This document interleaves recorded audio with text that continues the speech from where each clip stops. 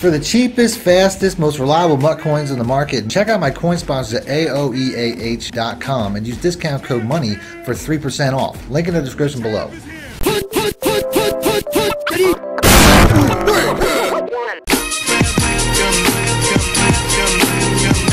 Welcome back, Money Team. This is Mad Money Shots. None other Mad Cheese as always. Got a new type of video for you guys today. Today I'm going to be going over current gen plays or old gen plays. I'm not really sure what you call it. I personally feel like it's old gen at this point, but I'm getting a lot of people in the comments, and I'm pretty sure the entire community is about split maybe 50-50 between old gen and next gen right now. So I want to show you guys some differences between the two generation consoles, as well as showing you how a lot of the plays that I've put out on next gen really work on old gen, just as long as you do one very simple trick, or maybe it's a cheat. I don't really know what to call it, but ultimately I'm going to show you guys how to make all the plays that I've been putting out work on old gen consoles with just one very simple trick. So if you guys want to see more videos like this geared towards current gen or old gen, I'm not really sure what the term would be right now, hit the like button, let me know in the comment section, and really kill it, because to be honest with you, I don't see a lot of reason to put time into the older gen based on the fact that when Christmas rolls around, or when, you know, Black Friday rolls around, whatever,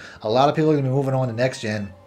It's kind of like painting the, what they say, polishing the brass in the Titanic to put out content for old gen, when that's going to just be the past pretty soon. So really hammer the like button, or let me know in the comment section for me to do more videos like this. It's going to take a lot of success from this video for me to come back here and keep doing this for now. But today I'm going to be showing you guys some plays out of the I-form close, a very glitchy concept that only works in current gen. I've had a lot of people tell me that none of their one-play touchdowns against cover 3 work. The PA tight end leak is going to be a very good play for that, and you can really do that against just about any play in this formation. You can do this glitch that I'm going to show you guys out of the Y post. You can do it out of the double out, but I'm going to stick with the PA tight end leak because I already put out the PA tight end leak. I'm using the Ravens for a very specific purpose. I'm going to show you guys how to glitch out these defenses if you're still playing current gen. So let's go and let's pick the PA tight end leak. On the other side, we're going to pick the cover 3 sky, because that's the defense I'm hearing people having the most issue with. Nothing really beats cover 3 on current gen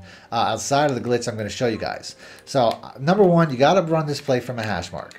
Okay, that's going to be one of the most important things. You got to run from an open hash mark to the open side of the field. Number two, you have to have a mobile quarterback, which isn't typical. And the reason for that is because pass leading on current gen from the pocket does not exist, which most people don't know. There is no such thing as a pass lead. For some reason, they took that away in current gen. I'm going to motion across the A route, put them on a pass block. I'm going to go out and block everybody, block all my running backs. This is all I really have to do. Then I'm going to slide my protection to the left. I'm even going to go as far as to, you know, there's a lot of setup for this. That's how hard it is to basically make this work. I'm going to go as far as to double team this defensive end because I have to roll out. We'll go ahead and we'll show it from the pocket just to show you that it really does not work. Although it should. Nope. You know what I mean? That's the thing. Like you can see, he's getting past, and you can see it's still getting intercepted. He's still passing everything. I need a pass lead for this to work. And the only way it lets you pass lead in current gen, old gen, next, whatever you want to call it, is if you roll outside the pocket. This is the only way.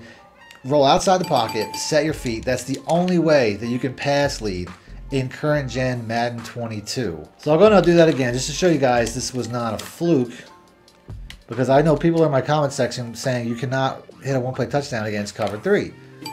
So there we go. We get outside the pocket, we set our feet, we get a very easy pass lead, a very easy one-play touchdown. But why is it so difficult to do that? As you can see, I went to the replay before, and I showed you guys, there was no such thing as a pass lead. Inside the pocket, there is no such thing as a pass lead. Where this play is an easy one-play touchdown if I could just pass lead from inside the pocket. I can't do that, so I have to run outside the pocket.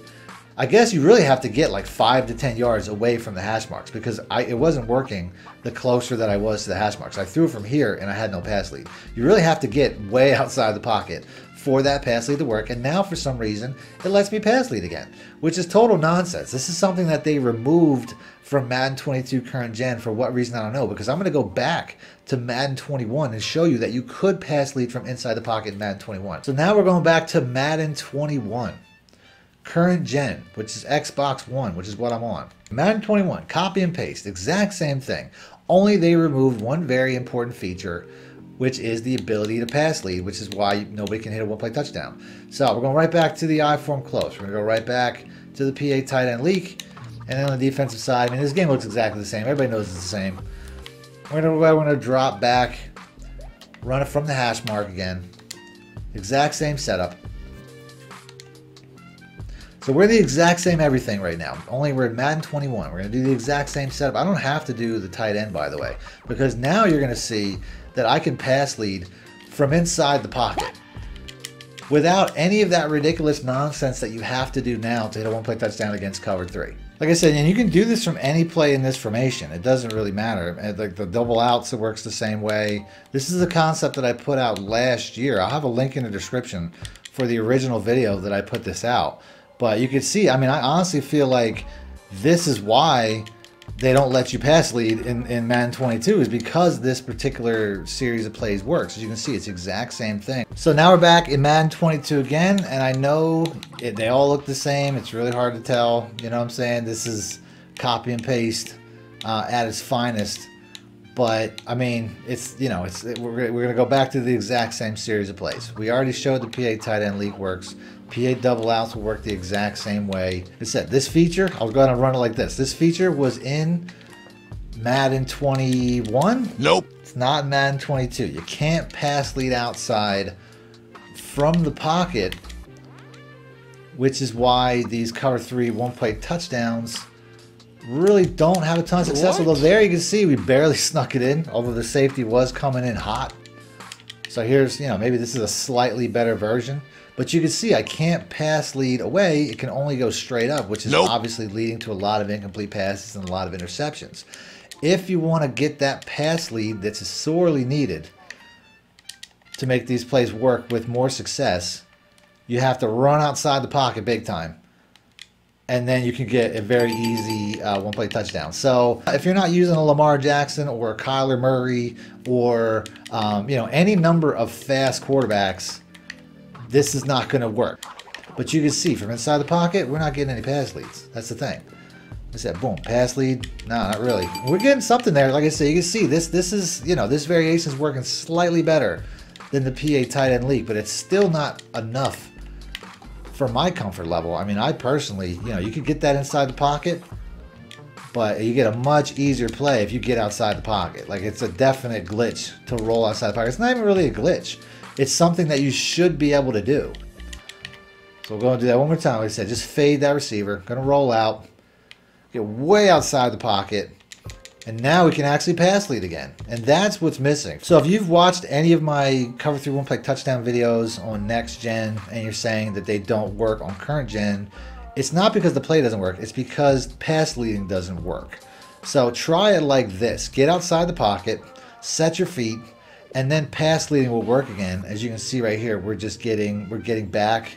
You know, for whatever reason, you can't pass lead inside the pocket. I don't know why. You have to get outside of the pocket, and then you can pass lead again, and all the cover 3 one-play touchdowns that you're seeing in my videos will work again. It's really that simple. So I'm going to end the video there. If you guys want to see more videos on current gen topics, do me a favor, hit the like button, let me know in the comment section.